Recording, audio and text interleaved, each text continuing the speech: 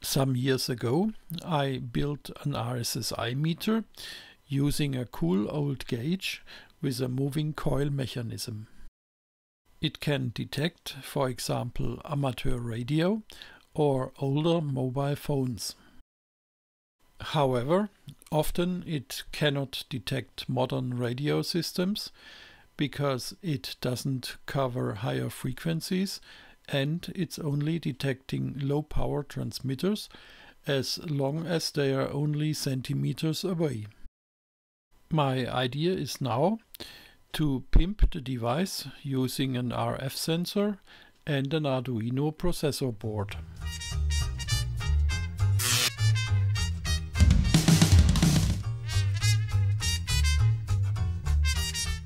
In case you are interested to build such a device from scratch, or you want to upgrade your existing RSSI meter, I strongly recommend to watch episodes number 19, 20, 21 and 22. The previous episodes are explaining the complete build of a digital version. I explain it only briefly here. The given concept is using an AD8318 chip to measure RF power between 1 MHz and 8 GHz in a power range from -65 to +5 dBm. The Arduino Nano is in parallel processing the measured data and the voltages from 3 analog inputs. In the earlier episodes, we developed also the code for it. The little device has a NeoPixel ring display. In this new project, we want to use a cool old gauge instead, reusing the concept and the software. With some changes in the proven software, we can realize this project with minimum effort. We keep some interesting features like the P-code function or the USB interface, which we use to log the measured data on a PC. My RSSI meter looks pretty old style, but I like the look and the build quality. Many radio amateurs are using this kind of device, which gives the ultimate physical evidence that signals are sent out. However, it hardly works for Wi-Fi, Bluetooth and other modern radio services because it is lacking sensitivity and frequency bandwidth. My idea is to reuse hardware and software from an earlier project to improve the performance. I developed already a digital version of the RSSI meter.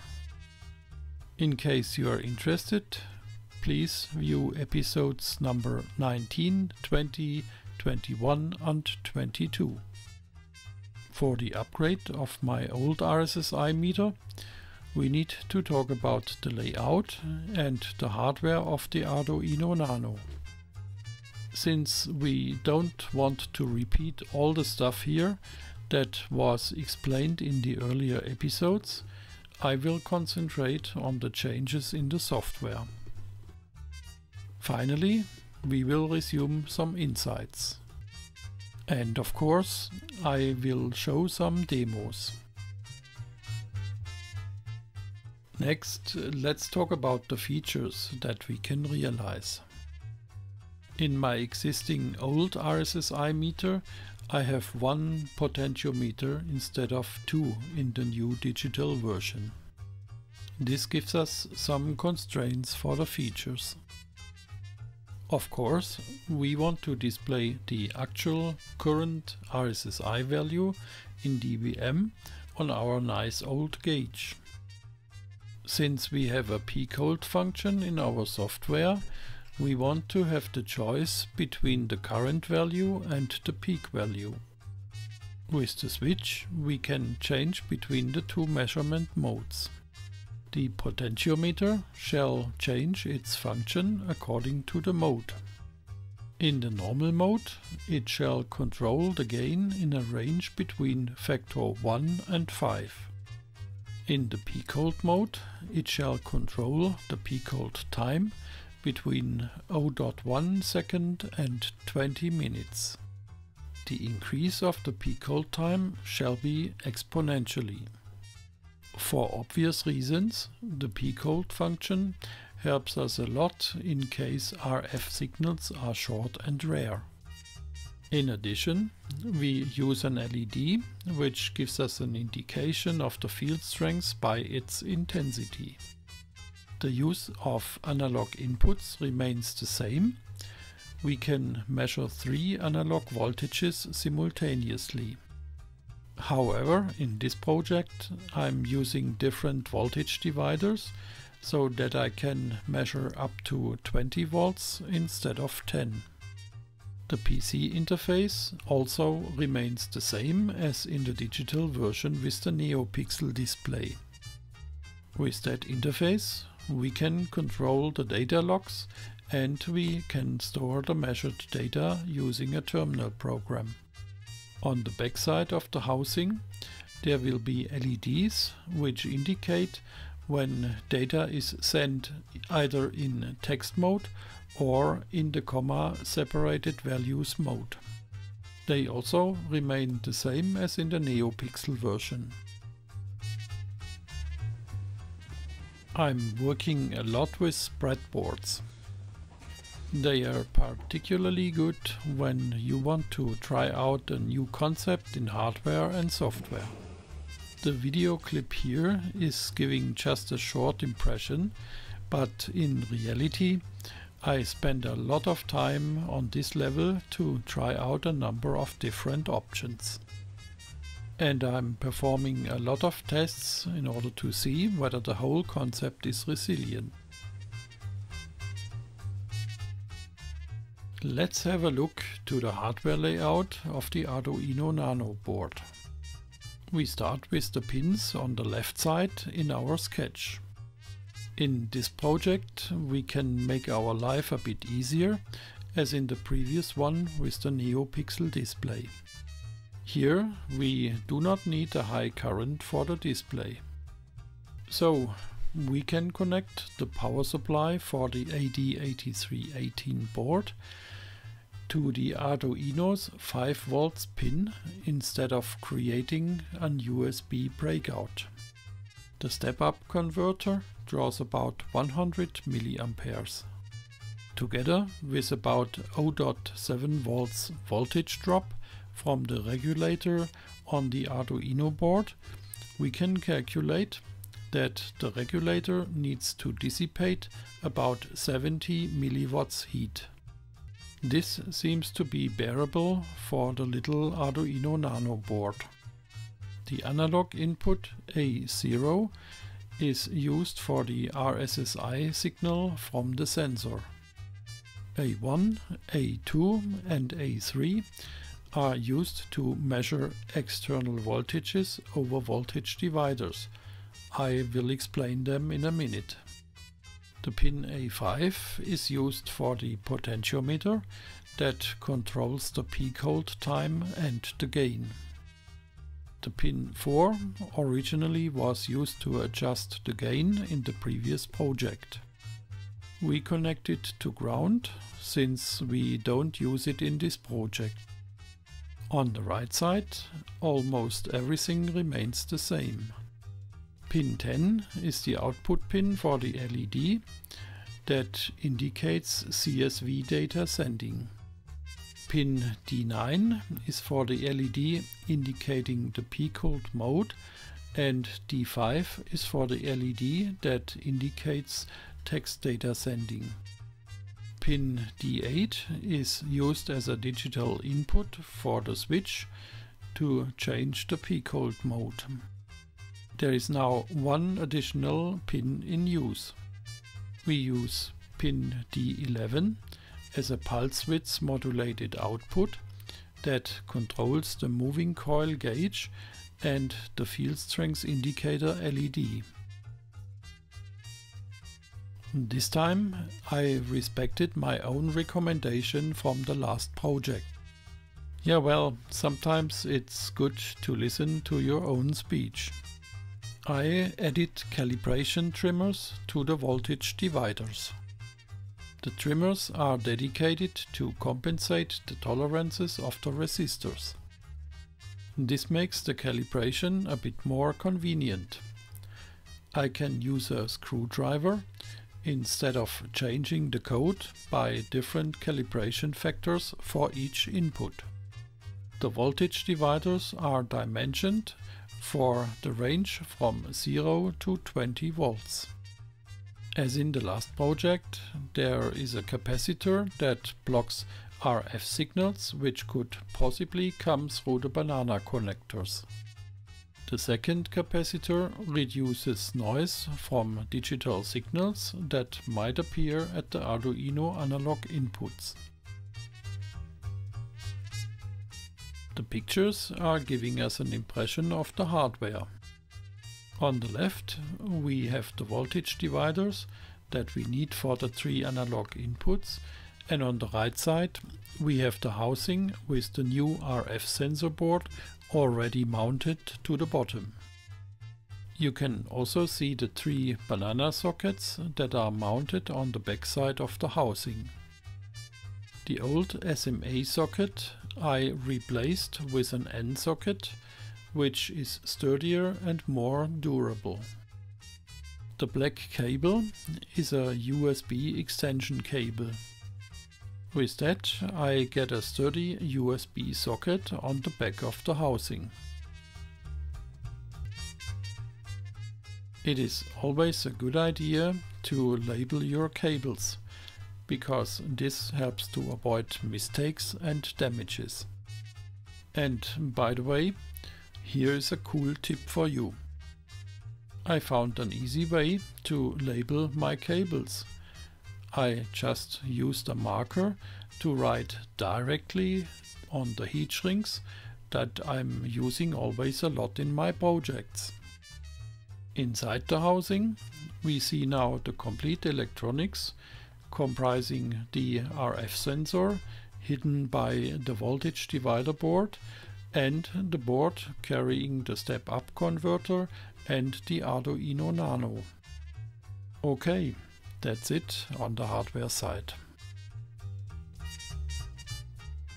I have used the NeoPixel version of our device really frequently for short measurements as well as for data logs over days. The software that we developed turned out to be really reliable. Up to now I had no crash or deadlock. That's why I decided to reuse the software with adaptations instead of creating a complete new one. This means that parts of the software are no longer used, however they remain in the code. In this episode I will only talk through necessary changes and adaptations instead of running through the complete code as I did in episodes number 21 and 22.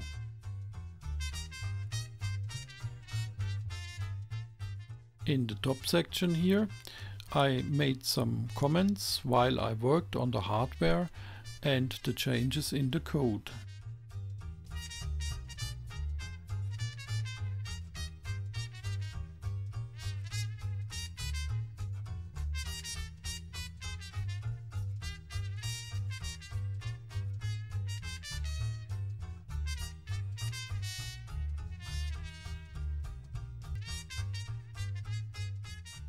We said that we want to use a pulse width modulated output to control our gauge.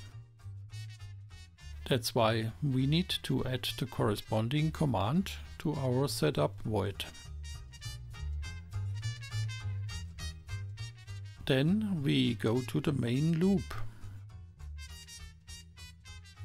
Remember that we changed the voltage dividers. That is why we need to change the computation of the voltage from our analog inputs. In lines 543 to 545 we need to change a factor to 4.1 because we want to calibrate to a 20 volts range.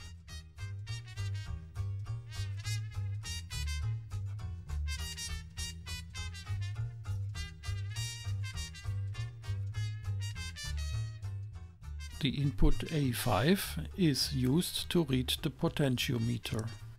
We use it now for two purposes instead of one.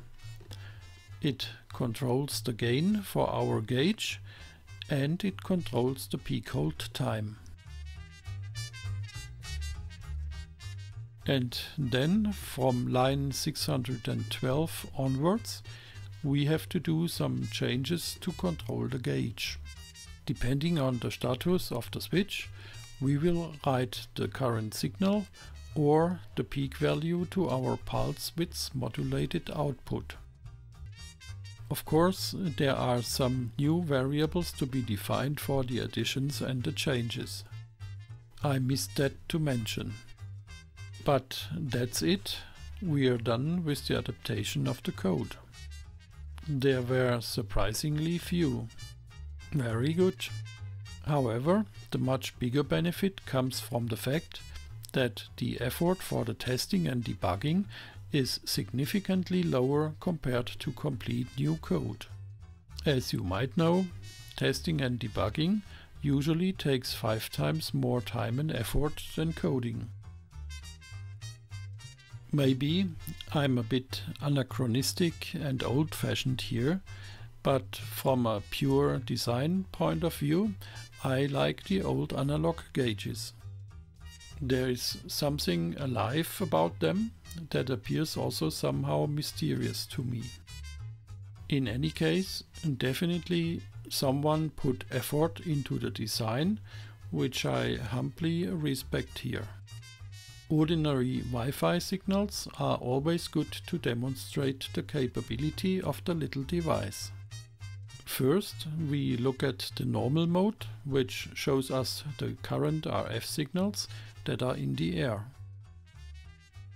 We can increase the gain by a factor of 5. Please be aware that our gauge has a logarithmic scale in dBm. On a linear scale, this would correspond to a factor of 10,000. In this example, we can see that a mechanical gauge has its limitations when it comes to short signals. Because of its mass moment of inertia, it doesn't reach the peak value when the signal is short. That's why we have the peak hold mode. When we switch to the peak hold mode, the potentiometer adjusts the peak hold time between 0.1 seconds and 20 minutes. It helps to find and measure short and rare signals. The yellow LED lights up to indicate this mode.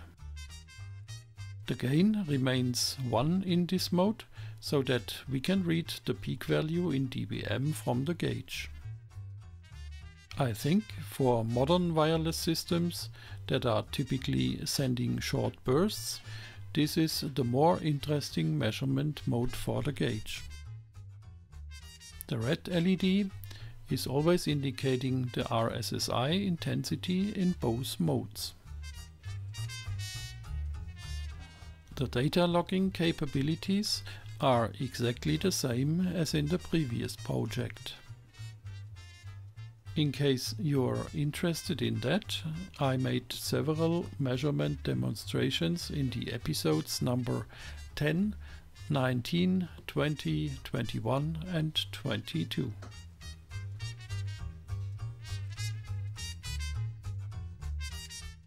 The insights and the summary. The pulse width modulated output of our Arduino Nano works well to control a gauge with a moving coil mechanism. Old RSSI meters with no amplifier are typically using gauges that work with very low current. They are specified with 50 microamperes. They are rather expensive and have a fragile mechanism.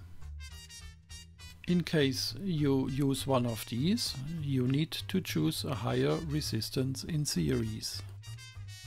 However, we can use an electric gauge, which is more resilient because the Arduino is able to drive up to 30 milliamperes. I dimensioned the given serial resistors for an electric gauge that is specified for 1 or 2.5 milliamperes. These are still common and cheap. And by the way, I designed and printed the dBm scale myself. Occasionally, I will explain how. Controlling an electric gauge using an Arduino seems to be a good concept in general, because it is safe. There is no danger to overload and damage the gauge, as it was in my old concept. We dimensioned the resistor network as such that 100% pulse width at 5 volts leads to full-scale deflection. This has the advantage that whatever gain we adjust with our potentiometer, there is no chance to damage the gauge. Usually, the software development takes most of the time and effort in our projects. It really is a huge benefit when you can reuse proven software. Compared to starting from scratch, I had a huge advantage in the little DIY project. By reusing my software that I developed for a digital version, it was only a minor effort to adapt and test it. Hope you enjoyed the episode as much as me. I put the little device as a gadget on my desk.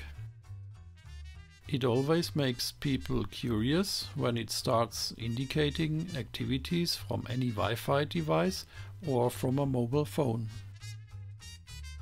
And Arduino is really fun to learn and apply in projects. Now stay tuned and don't forget to subscribe and support the channel. See you soon in the coming episodes.